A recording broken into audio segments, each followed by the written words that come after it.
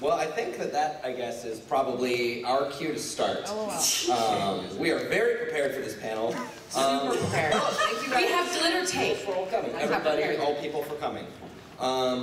Hello, and this is the How to Be an Enforcer panel, the Enforcer Experience panel.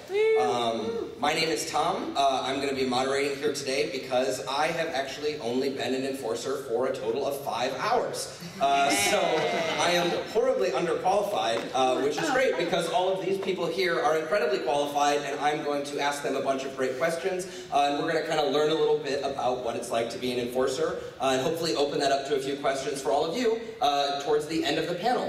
So I would like to just start over here with my good friend Trin, and if she could introduce herself, and then we'll just kind of go down the line and hear about everybody's experiences.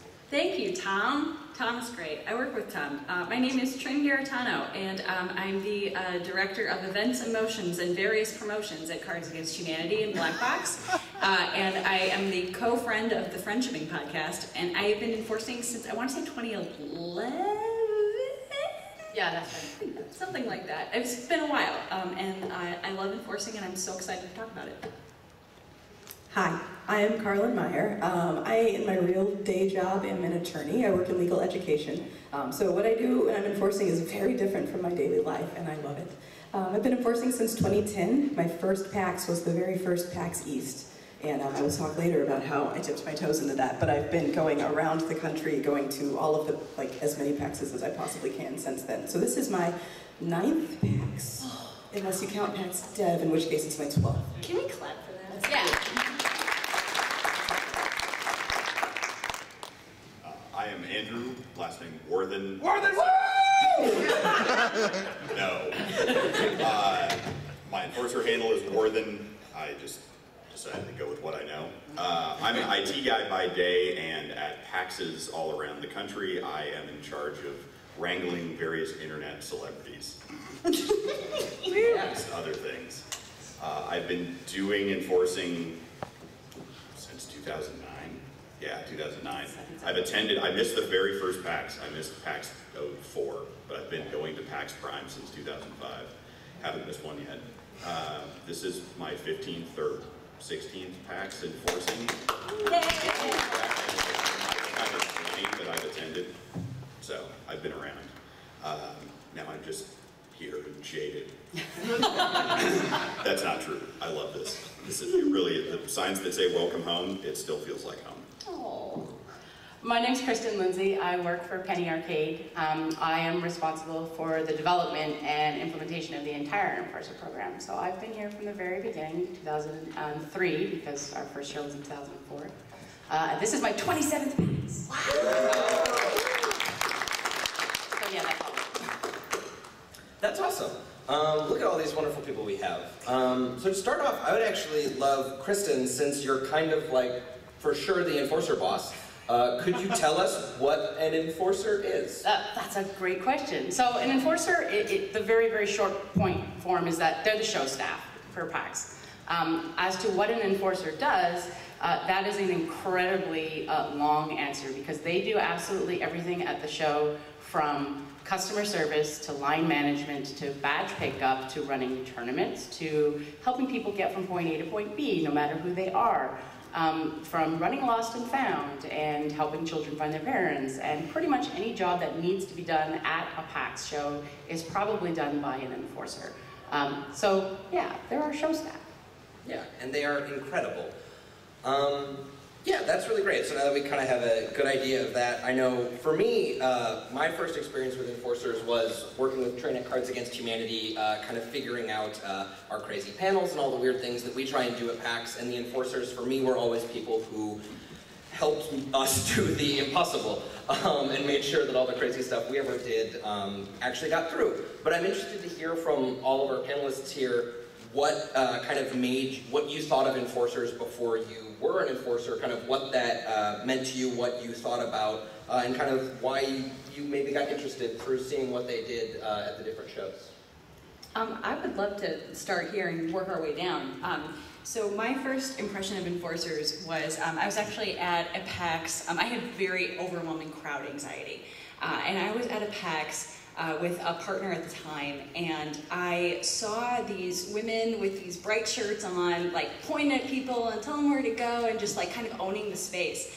And I thought to myself, like, can I do that? Like, what makes you feel like you are able to be this visible person in our culture, in our space? And I just thought it was such an incredible culture that I really wanted to be a part of. And it was this combination of authority and enthusiasm that in my career and in my life I've tried to kind of replicate and keep alive. And it's one of the reasons why I still enforce, is because it kind of reinvigorates that spirit that I have for the industry. So I guess to wrap that up, my first impression of enforcers was, wow, how can I do that too? You know, like it was just a very, like, I think that those might be my people, let's find out. That's awesome. So I never had an experience like that. I've actually never just attended a PAX.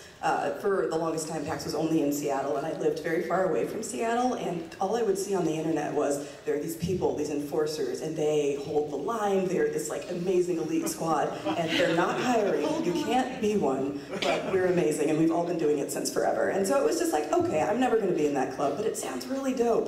And so when they announced that there was going to be a PAX East, it was first of all, like, I can actually get to Boston a lot more easily than flying to Seattle. It was a lot more inexpensive for me. It was just a lot more accessible. And then there were applications open for enforcers, and so I decided, yeah, I think I can try it. I didn't think for a second I was going to get in. Whatever the right stuff was, I was convinced I didn't have it. And sure enough, I made it in, and from that being my first PAX, my first experience with any of it, I was just hooked and that's why I've been doing it for 7 years since. I wanted to add to Karlyn just really quick that, like, we became friends because of PAX. Like, we met up at a game night in Chicago that was like an enforcer regular tabletop meetup, and like Karlyn's like my best friend ever, but also kind of like my PAX mom, and I'm really excited to be sitting next to her on this panel. Hey. I went to PAX because I love Penny Arcade. I love the comic. There's a lot of people now that come to PAX because they love PAX. That's awesome. PAX is awesome. You made the right choice. I read the comic every single day it came out. It was a big part of my life. I was on the forums, everything like that. I started attending because that was something I really liked, and it was a convention about that. The reason I started enforcing is because I felt I had gotten everything, I had seen everything there was to see in the show, and I wanted to give back. I was getting, not burned out, but just I felt like I had seen everything there was to see at the show, and I still wanted to keep going, but I knew if I kept going, I would just be bored and jaded. So I decided, hey, I've been doing this for a while. I think I would be pretty good at helping people out. I'm going to be an enforcer and help continue that community. So the answer is obviously going to be a little different for me. This might come as a great shock to some of you, but when we at Penny Arcade decided that we wanted to have a big gaming festival, none of us actually knew what the hell we were doing. It's kind of like, okay, we're a bunch of artists and writers and nerds, and we want to have a big show, and I don't know, let's just like find a convention center and go hang out, and it'll be rad, and we'll tell people to come. So we had a very, very steep learning curve of going from random nerds to event producers, and we took some steps that actual professional event producers look back on and go, oh, you made some interesting choices. And one of the biggest things that they say that about are our enforcers. Because if you've ever been to a Comic-Con somewhere or any kind of pop culture show where they have show staff, I mean, I've done that too. I've gone to San Diego Comic-Con and asked a guy in a San Diego Comic-Con shirt where to find room X, and he doesn't fucking know. Like, it's just, oh, Sean, I'm so sorry. I'm sorry. I'm sorry.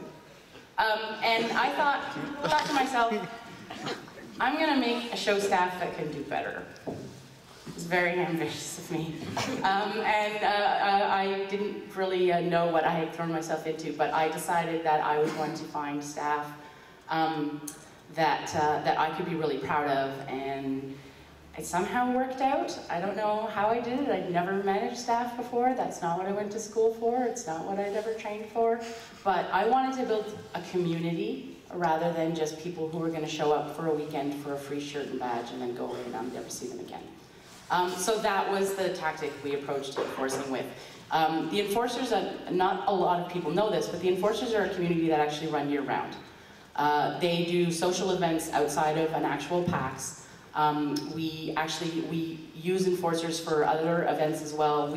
Child's Play uses enforcers, the charity, to help volunteer with that organization. There's a forum that is active all the time. We've had marriages out of enforcers. We've had friendships for life out of enforcers.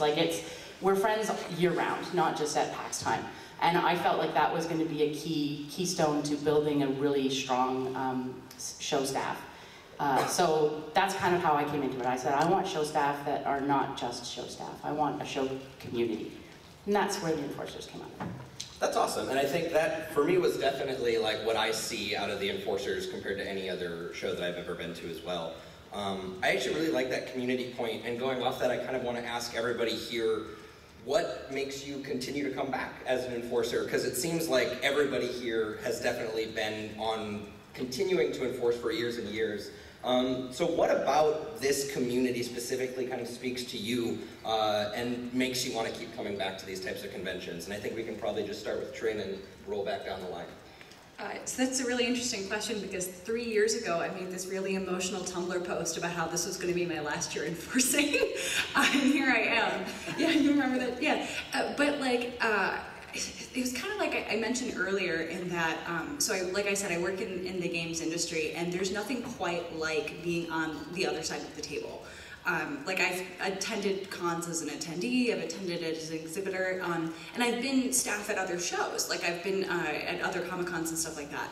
And I don't think I'll ever do that again, but I think I will. I'll probably enforce till I'm, I don't know, older, I don't know, I'm in my 30s.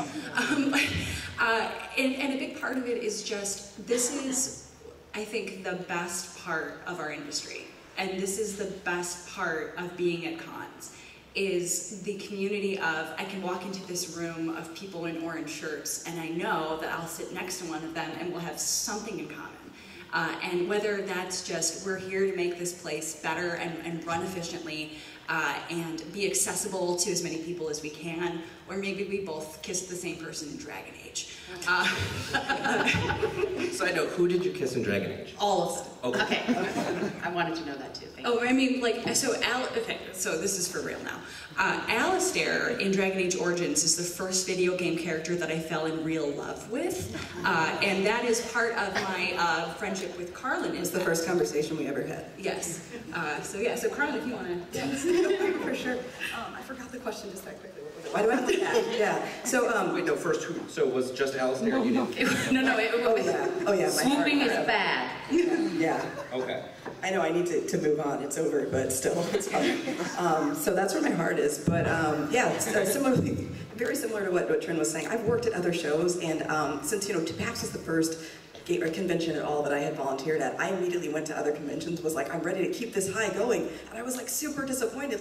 People here are not down to talk to each other and hang out, and you're just kind of here to work for the day. And I was just ready for this community thing to just permeate throughout every convention I went to, and it didn't happen. And so I keep coming back, and I've done, like I said, all the US PAXs, and sometimes it's people I know there, sometimes it's different people at different shows, but it's always the same type of community, type of energy, and it's really fantastic. I actually had a kid 3 years ago, so I took a couple years off just because it didn't work out, infant, and some people do it, but I wasn't able to.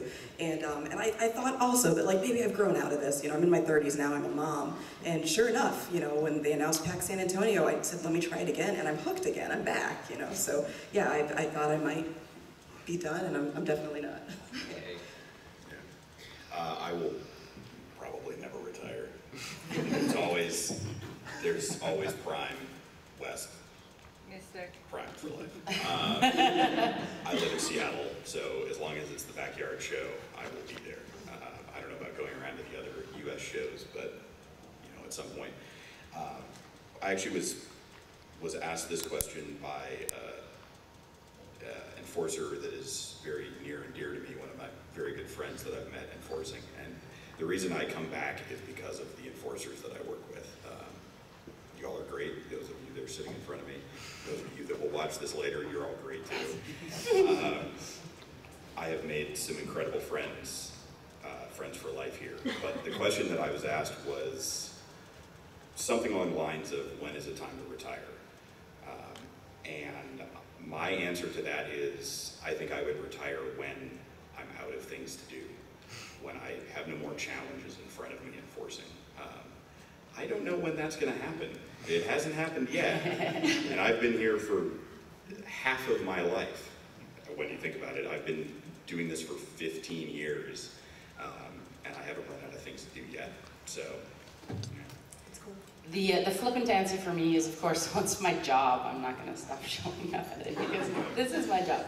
But realistically, I sometimes joke to people that I have 4,000 children, and it feels true. I'm very, very, very proud to know the enforcers and be part of what they do. And I'm never going to stop being part of that just because I love them so much and I want to continue. That's wonderful.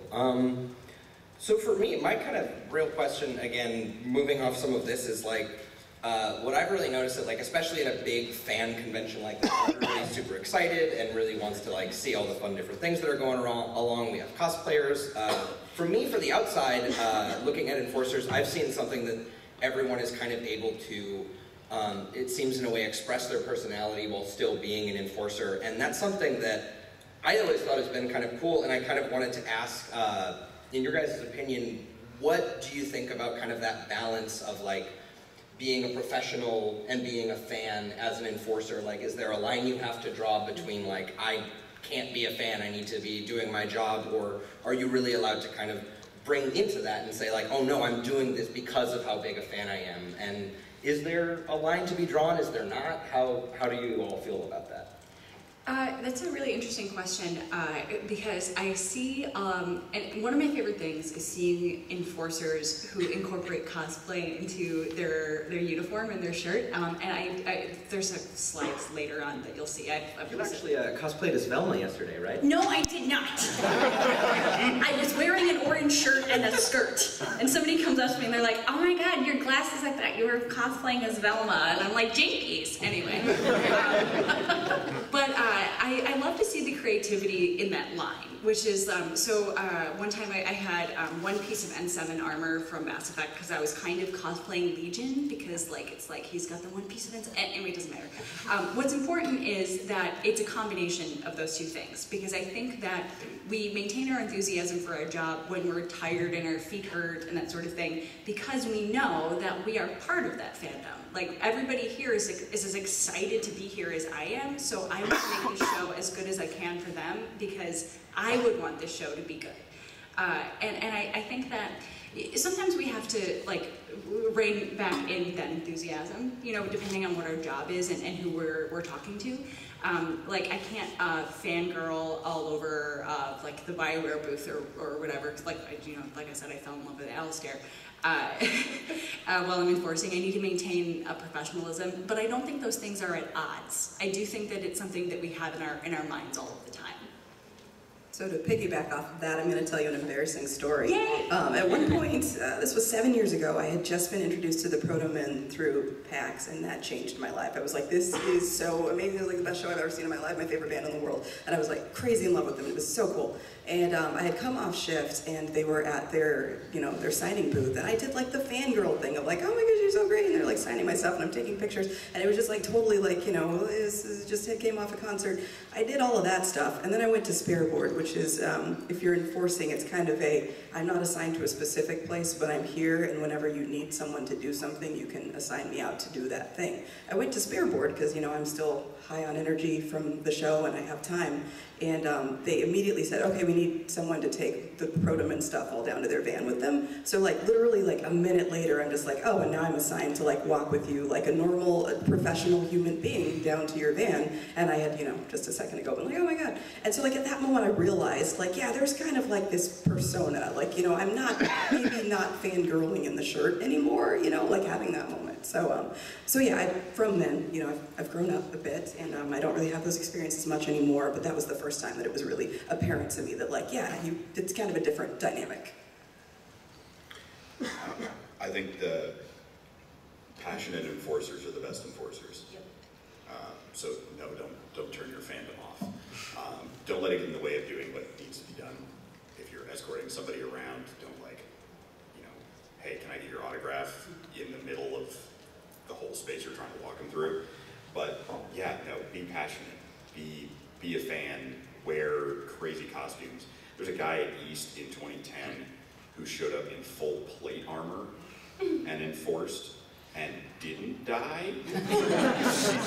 Yeah, meat shield. Yeah, like go hog wild. It just, make sure the logo on the back of the shirt is always visible. Yeah, and that's essentially the rule. Like in terms of policy, like what is the policy for enforcers wanting to express themselves? For me, it was always really important that they had fun while they were here. I didn't want enforcing to be a drag. And I mean, this is a video game and gaming festival show. Obviously, we're all fans. I wanted people to be able to do that and enjoy that, whether that included cosplay or seeing some of their favorite acts or developers or whatever while they were here. So it's just always been very simple that the 6 rules of PAX, which are on the back of our badges and then show the show program and stuff like that, apply to enforcers as equal as they apply to attendees. And one of those rules is that you can't make other people uncomfortable. And it's pretty simple. If you're going to freak out on someone because you're a fan, you're going to make them uncomfortable. So you need to rein that in, and it applies to the enforcers in those situations just like it would apply to anybody else. But yeah, absolutely, I love to see them with their orange mohawks or their Fallout suit cosplay. Like Boston, the color, in Seattle, the color is blue. So we get Fallout suit cosplay where they just put enforcer on the back of a vault suit and it looks really cool. The vault boy suits. So I love to see those sort of adaptations and where we get to celebrate our culture but at the same time do an effective job and follow the rules. That's pretty simple. That's awesome. Kind of going off this next question, I want to wonder, like, PAX itself definitely has a culture to the convention, and I'm going to guess that I already know the answer to this, but I kind of want to ask, do enforcers have their own kind of culture that exists within PAX? Yeah, like, what, I was like, Kristin should just take be this. Maybe Sean should take this one for us. Yes, we've been together for since 2004 now. Some of us. There's obviously a very healthy repertoire of jokes, of war stories, of a culture is going to build itself in that time. Yeah, all hail Gaul. There's definitely a crossover of PAX lore, but there's a very rich lexicon of enforcer lore as well, just simply due to the length of time that we've spent together and the interconnectedness of the community. When we're all in IRC or Slack or Facebook or whatever social media platform of your choice happens to be, like, enforcers are a very connected community, and it's going to generate it's a wide variety of those connections. So absolutely, there is a very thick enforcer culture. That's awesome. Are there any, maybe this is also something nobody wants to say, are there any fun traditions of enforcing that any of you have been a part of, like this? Yeah, so I am going to have to confess, Sean is just dying in the back. He's oh, there he is! Yeah. I'm sorry. No, everyone look up here. Look at everyone do not look at Sean dying in the back row. So satellite theater is one of our largest departments here at PAX, and the satellite theater staff is responsible for basically any panel room or theater or event space that isn't on the show floor and isn't the main theater. So it covers panel rooms like this. It also covers PAX Arena, which is a huge activation. It'll cover smaller activations like the Jackbox stage or the Jam space or the AFK room, like basically anything that's sort of outside of the large floor, show floor rooms. And Sean is the manager in charge of that large group of people. And for whatever reason, many years ago, it became traditional for all his deputies and sub-managers to make him absolutely miserable at all times. Because Sean is actually quite a shy guy, as it turns out. And every year they develop, like, essentially a prank, like some theme that they're going to do, and it has rained. And he works pretty much all of our shows, so they have many times a year that they do this to him, but it has ranged from making him like a man of the month calendar where every month is him, to we've got like some kind of Shawnalton thing going on here this year. Sean really loves. Oh yeah. Like what are some of the other ones?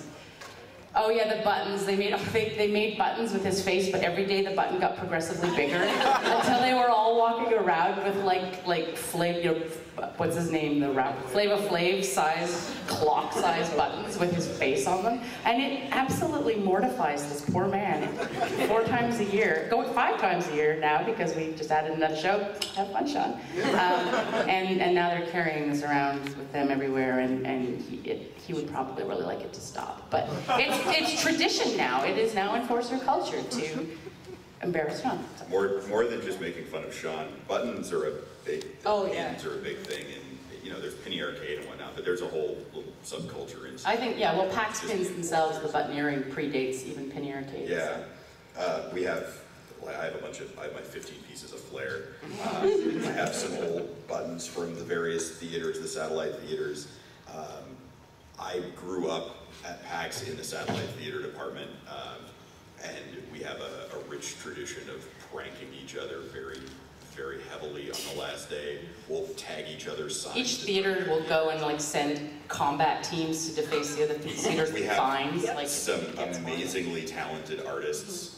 Lost Underscore is an amazing artist, and he's created some fantastic things. Kojiro is another one of the enforcers that made really great stickers. I still have one on the back of my iPad.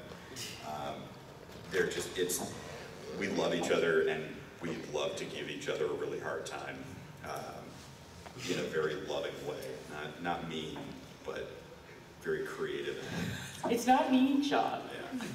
And I'd also say that because I kind of floated around to several different departments in my time enforcing. I spent some time in Sat Theater, some doing line control, and I've pretty much settled in the merch booth area.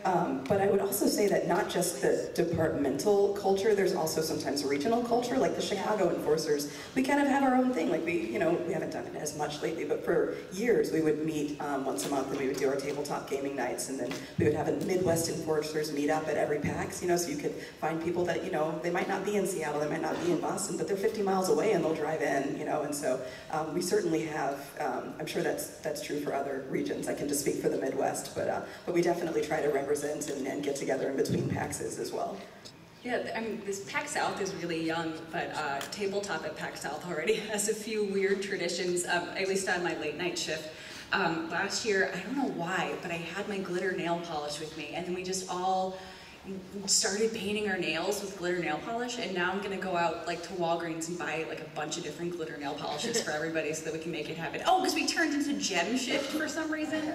I don't know why that happened. Trin really likes rocks. I really love rocks. This is her computer right here. There's rocks all over it. She's I like cool big old rock fan. Rocks are cool. And also we play jams and dance the entire time now. Somebody brought a speaker and we're having a good time. And I wanted to say something else about the button tradition. So that was extremely formative for me because, so Karlyn mentioned to me before, my first PAX that, sometimes we do buttons and we trade buttons, blah, blah, blah, and I was like, what the heck would I put on a button? And then I found this old drawing that, this old Photoshop project that I made when I was drunk. And it was, I tried to make the most fearsome animal of all. It is the Pegasus bear. It is the grizzly bear with a a unicorn horn and wings. I was like, this is so dope. Yeah, you have it. That was my first one. Yep. So I asked Ray Haycraft, one of the enforcers that I use in Chicago, to do a drawing of this Photoshop creation that I made, and that has now become my symbol for the past several years. It's still my. There's been several different renditions of the Pega bear, but it's been a really strangely formative thing that this PAX tradition turned into this is part of my identity. Oh, and speaking of which, that's another thing, is we go by our handles often, and there are several people that I know, in real life, I go to their house and I can't remember their first name in real life. Yes! And it's not just an internet thing, it's my friend Josh, I call him Tao, that's his name, and I just have to remember something. Oh yeah, Josh Haycraft, got it. But yeah, we are our handles, that's definitely a thing. I forgot Pinder's name for a very long time. Yeah, it's Pinder. Yeah. Right. That's awesome. So I think we're maybe about halfway through. I think there's like a few more things I want to say before we open it up to questions. But the one question I really do want to get through is just kind of asking everybody what is maybe like one specific PAX experience as an enforcer that sticks out to you as something that was like, it could have been a small moment where you really enjoyed helping somebody, or like one of the weirdest things you ever had to do, or just some of the like, what's the one thing that I say like, what's your enforcer thing? I think Kristin, what is this? You no, I was thinking, what can I legally disclose? No. Hey, if you guys don't know about it, then I did my job right. That's basically all I can say. Oh, all right. Well, we have some slides lined up for, there was this one thing that really stuck out to me a few years ago when the unspeakable underbelly of gamer culture reared its ugly head. I feel like the enforcers really came together in spite of that. And one of the things that happened was Susie, one of the best people in the whole world, made this Tumblr called feministpaxenforcers.tumblr.com. And she turned the Ryan Gosling meme of like, hey girl, into these feminist enforcers. And it's one of my favorite things that was ever made. And she took pictures of PAX enforcers and put like really adorable feminist sayings on top of them. And it's not any longer in use or being updated, but it's something that will always be a part of my heart, that at this time where this negative undercurrent of our culture was being so outspoken, that people really, in my community, took it upon themselves to say, no, you are welcome here, and here is why, and we are going to back you up, and we're not okay with this. And there's been like a few times where that has happened where I'll get, like, we'll have like this text chain of like, I don't know, like, is this person harassing? I'm gonna go in, I'm gonna get, I'm like, blah, blah, blah, or like, let's talk to security and blah, blah, blah. Like, that happens so much. We care so much about making this an incredibly accessible and open space. And it's so, so, so dear to me and makes me feel better on a day-to-day basis, like being in this industry at all. So I wanted to make sure that we mentioned that, because that was just such a positive thing. So one of my favorite enforcer stories, it's not something that happened while I was enforcing, but we'll get there. It was, again, the first time that I had a conversation with Trin. We were just kind of talking about like, oh yeah, you know, we met, you know, essentially through the internet of, yeah, Chicago enforcers are going to be meeting up, having this tabletop game night. We're going to get to know each other. Some of us know each other, others didn't. And I had asked Trin kind of just like, hey, how did you end up, you know, coming to be an enforcer? What was your experience with it? Kind of like this panel, but in conversation. It made sense.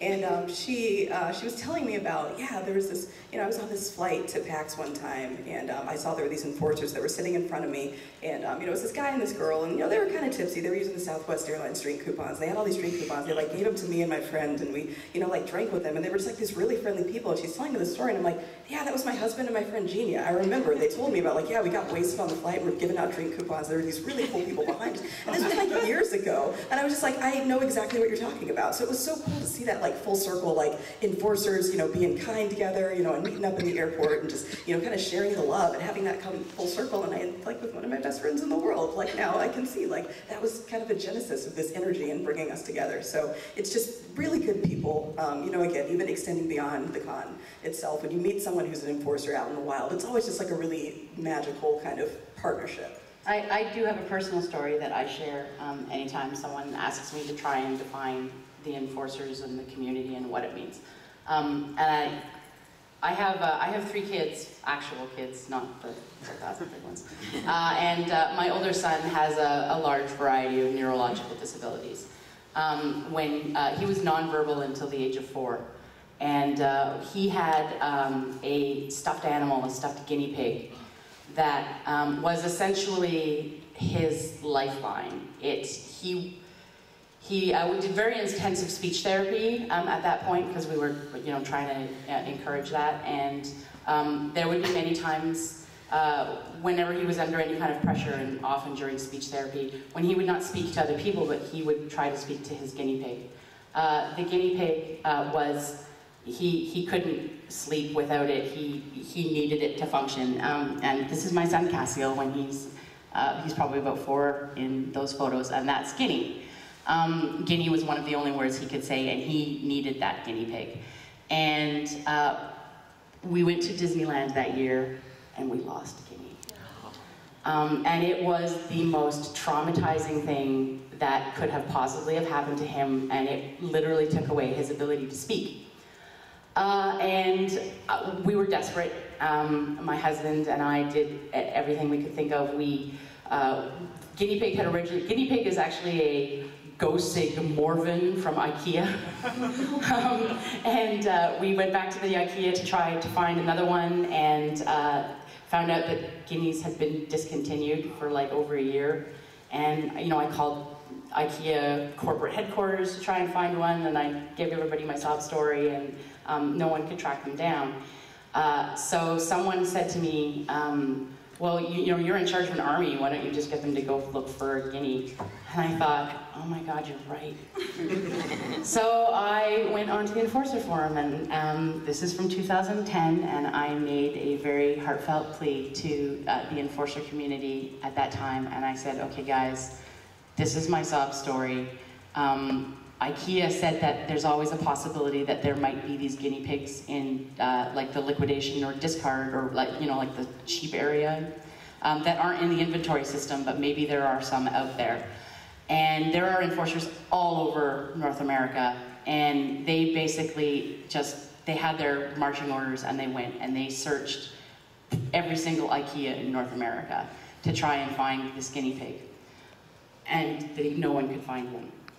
And we were just, okay, well, life moves on. Guinea is not recoverable. We will try to get something else that's similar, or try to find something else we could give him. And then I get a phone call about a month later from an enforcer named Marsupial Mammal, and he says, so I've got a funny story. My wife and I think they were in Florida, if I remember correctly, were walking through a mall, and his wife pointed at a claw machine and said, hey, weren't you looking for a stuffed guinea pig? And there is a Gosig Marvin in the claw machine in this mall in like Gainesville, Florida. And he's like, okay, here we go. And he rolls up his sleeves and puts like $30 of coins into this claw machine, and he admitted that he was not very good at it. And his wife is literally like going to get more quarters and coming back so that he can keep trying to get this guinea pig, and he does, and they end up, and she said to me they had to get a bag because they ended up with like 20 other stuffed animals while they were trying to excavate the guinea pig, and they got the guinea pig out, and he mailed it to me, and we were able to replace Guinea, and we called it New Guinea, because of course and my son recognized that it wasn't the same guinea pig because it had a different pattern on it, but it was close enough that it actually did the trick. And it was the most important thing. It's one of the most important things that's ever happened to me in my life. And I can't express my gratitude to the enforcer community for just the unquestioning, we're on it, boss, and they looked high and low, and ultimately, this very strange route, we're successful, and we're able to replace this thing that was the most important possession that my son had. That's the story I always think of when I think of enforcers, and then I cry. So that's one of the perfect examples to me of what it's like crystallizes the enforcer community in my mind. Yeah, if that's not above and beyond, I don't know what the hell is. Follow that, Warthen. Yeah. The only thing I'll say is, I tell this to my enforcers before the show, is we as enforcers, we as show staff, really can punch above our weight. We can do one small thing for us that makes the entire show for an attendee. And it can be something as simple as a man who got everything that was needed. It was a scavenger hunt to get a t-shirt. He'd never been to PAX before, and he really loved this game. And they were giving out t-shirts, and he had everything. And the person who was running the booth, for whatever reason, just didn't believe him, or it was too late in the day by 2 minutes or something like that. And so I see this guy in the hallway with his friends and he's having a really hard time, and I ask, what's wrong? And he says, I got all these codes, I just want the t-shirt. And he goes downstairs and I say, all right, well, I'll see what I can do. And I walk up and I ask the booth, hey, could I get a men's large? He said, yeah, here you go. And I walked down and handed it to the guy, and his face lit up. He was like, thank you, this is amazing. You enforcers are great. It took 30 seconds, and it made his show an awesome show. And enforcers, we all love to do things like that. We all like to help out. That's why we do this. And if it's helping out our dear mother, PRD, or if it's helping out an attendee, or if it's helping out another enforcer, we're going to do our damnedest to make sure that that gets done. Yeah. There's actually, Trin, I want to ask you about this thing that happened just yesterday while we were working at Tabletop Late Night. This was a pretty fun experience of Trin doing a very similar little fun thing. So I was working tabletop, and this young child that I just saw the future of our nerddom and was like, do you have a D&D? And I was like, I don't, but I will help you. And we just kind of like perused the entire section, and I was like, okay, so this game is kind of like D&D in a box, but like it's really complicated, and like if you don't want to like learn a bunch of rules because you're tired and it's late at night, like maybe we should do this game. I ended up not really helping her. Somebody else found. I think, what was it? It was like One Box Dungeon. It was like perfect, and I was so mad I didn't think of that. Anyway, I think it was probably a more positive experience for me than it was for her.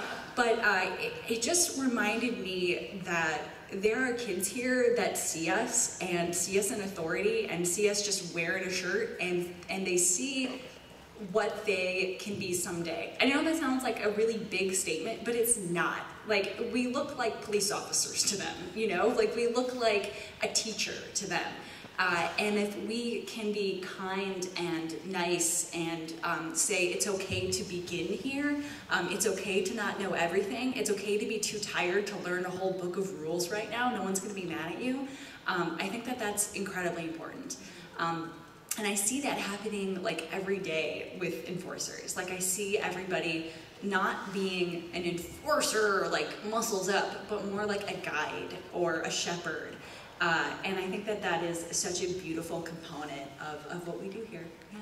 And when we open up to questions, I would really love to also open up to stories, because I see a lot of familiar faces here that I know probably also have like fun stories like this, and I think that this is a sharing time. Yeah. So I think really the real last question that I want to directly ask before we open it up to the audience here is really just, what advice would you have for somebody who is interested in becoming an enforcer, whether that is advice on how to apply, or once you become an enforcer for the first time, like, here's what I wish I had known during my first shift. Just any piece of information along that you think would be valuable to somebody who's starting out. And I think to get the housekeeping right off the bat done, when a show opens up for ticket sales, you can go to the, where you would go to the website, the PAX site, for whichever particular PAX you're talking about. One of the headings is enforcers, and you can go there, and that's where the enforcer application is. So if you're interested in becoming an enforcer, you apply through the website. It's a resume, basically, not a resume, an application, which is taken seriously, like as a job application should be. So my advice is to treat it seriously, to treat it like a job application, because that is essentially what you're doing. Enforcers are paid. It is a job application. They're not volunteers. It is a paid job, and they work for every penny, and they deserve every penny and more.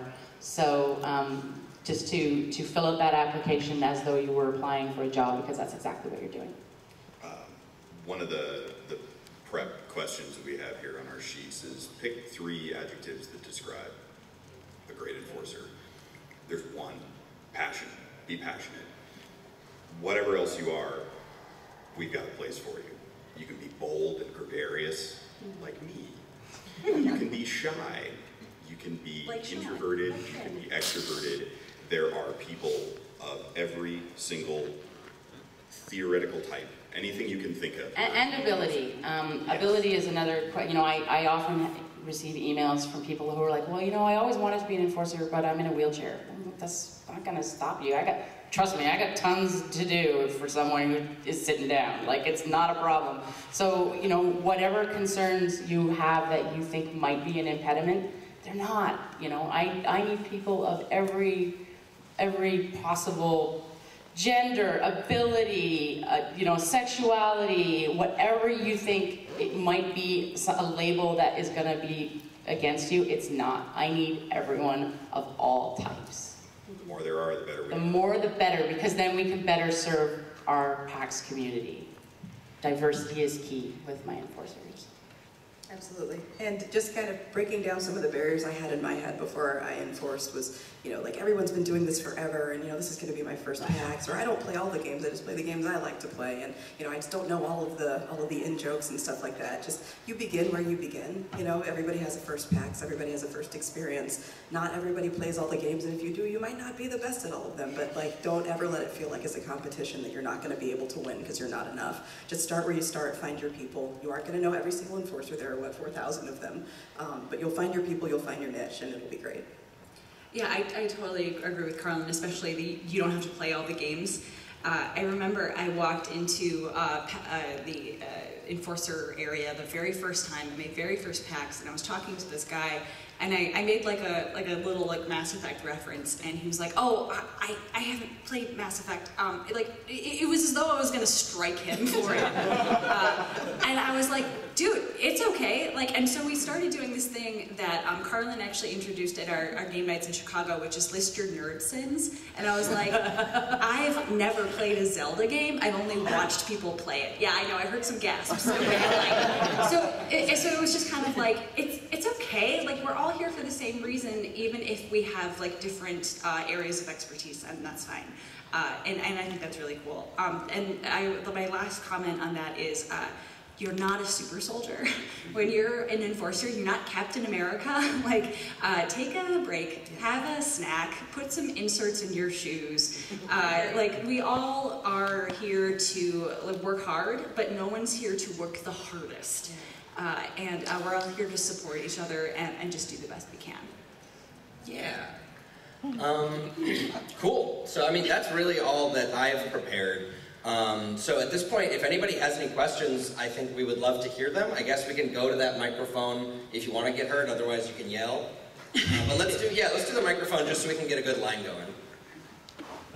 Great panel, by the way, guys. Take us through kind of like a day at PAX and as an enforcer.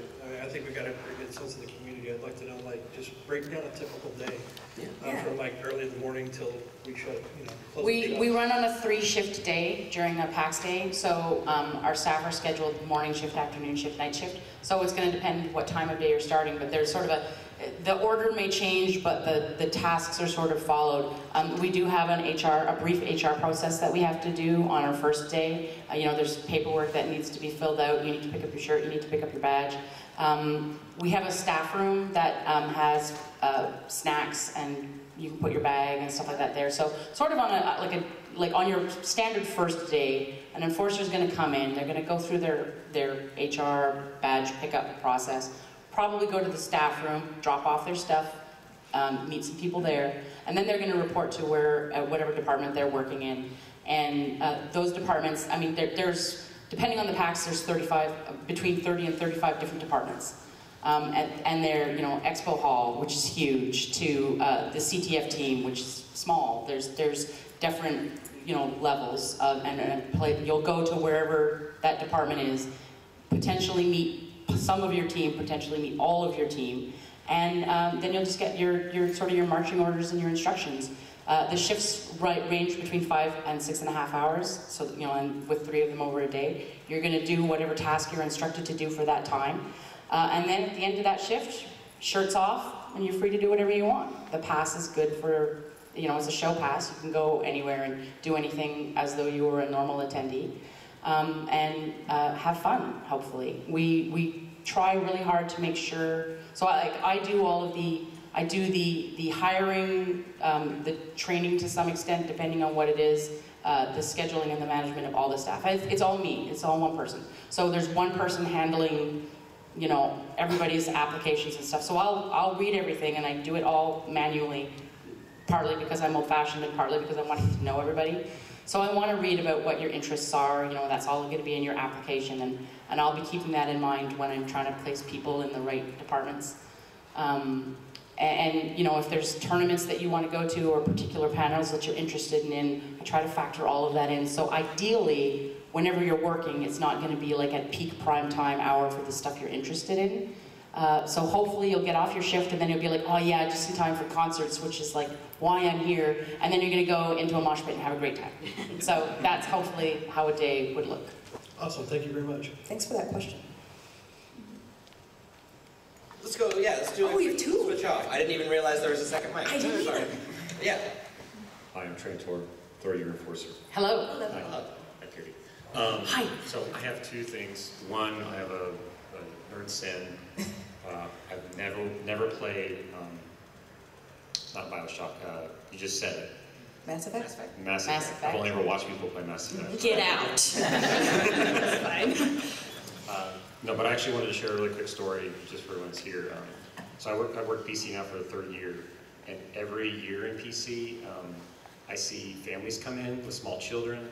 Sometimes they're playing Minecraft or things like that, and there's almost always a parent with them.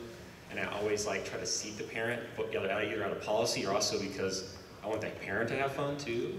And almost without fail, they're like, I'm just gonna surf the web, and I'm like, you should try some games. You're like, I don't know. What about that one? They're like, okay. And they start playing it, and then I come back by, and more often than not, I'm like, okay guys, your time's up, and they're like, oh my God, okay. Let's get back in line. And they jump out and they get back in line. So that's what I share. That's awesome. Thank you. Thank you. Hi, my name's Andrew. I have a two-part question. Yeah, good name. Yeah, I know it's a great name, but I go by AJ, so I know it's Get out. but I mean, the red shirt works, so it's good. So what are the requirements to be an enforcer? And you mentioned training for the enforcers. I wonder what type of training you do. Sure. So, the requirements, that's a very, it varies. It definitely varies. That you have a pulse, that you are alive, that you are 18 or older, and that you are legally employable in the U.S. Because it is a job. So you have to be able to receive a W-2 from PAX, because there's tax implications, obviously. So those are sort of the sticky requirements. Aside from that, I'm looking for people when I'm reading the job applications who have taken the application seriously, that show some sort of ability to do a customer service kind of job, because no matter kind of where you are going to be talking to members of the public. So I have to see that kind of represented in the application, and that you sound like you're interested and you want to do it. And that sounds like it should be a no-brainer, but I actually do see a lot of applications that are like, well, do you enjoy being in crowds? Do you enjoy interacting with members of the public? Nope. Well, this probably isn't the job for you. I hate to break it to you, but there'll be other people there. So, I just want to see some sort of enthusiasm and interest in being part of the enforcer community and helping the PAX community in the application. And then that's, it's not like everybody has to know how to a computer. Not everybody has to be a gamer. That's actually one of the questions. Are you a gamer? And I actually had to put in brackets underneath, it's okay if you're not. I have plenty of jobs where you're not going to need to know who the love interests of Dragon Age are. Like, no one's testing you. Registration is badge pickup. It's not. You don't need to be a huge gamer to do that sort of thing. So those are kind of the key points in terms of what you need to be an enforcer. And what was the second part of your question? What sort of training do you make? Again, that's going to vary by department. In general, a lot of it is just sort of done on-site. Like line management is one of our larger departments, and there's not a lot of training required for that. You need to be mobile, but it's going to be like stand here and tell people to go into this direction for this line or that direction for another line. It's not a high degree of training. But then our show floor staff, our expo hall staff, and in particular our high-level expo hall staff, who are called XAs, or exhibitor assistants, they're going to get a training guide like this, and they actually go through, they do webinar trainings. I hate that word, but that's what they do, because they need to be very familiar with the booths that they're working with. They need to know what those products are or what those games are. I don't want to assign booth staff to and then have those people have no idea what they're they're talking about at those particular booths. So they have actually quite a bit of training, and like a show open process and a show close process. So it ranges from there's no training up to there's a high degree of training. Okay, thank you. And to some extent, the forums also help with that.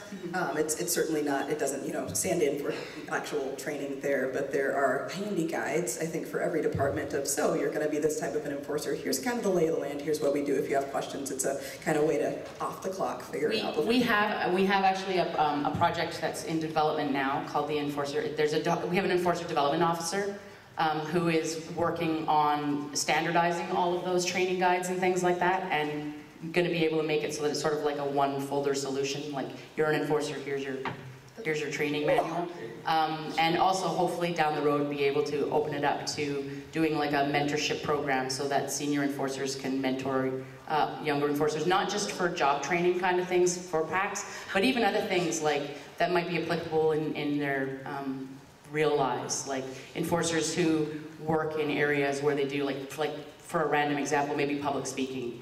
And as an enforcer, you can, apply to, it would really help me out if I was a more confident speaker. Can anybody help me with that? And have a mentor and pair them up and be able to provide like professional development that's applicable outside the enforcer community. I can't wait to have a son. Oh my God. Yeah, that's so great. You're my enforcer son. Hi. Hello. I've actually got a couple questions. If at any point someone else comes up and you need to tell me to sit down, that is entirely okay. Okay, you're good.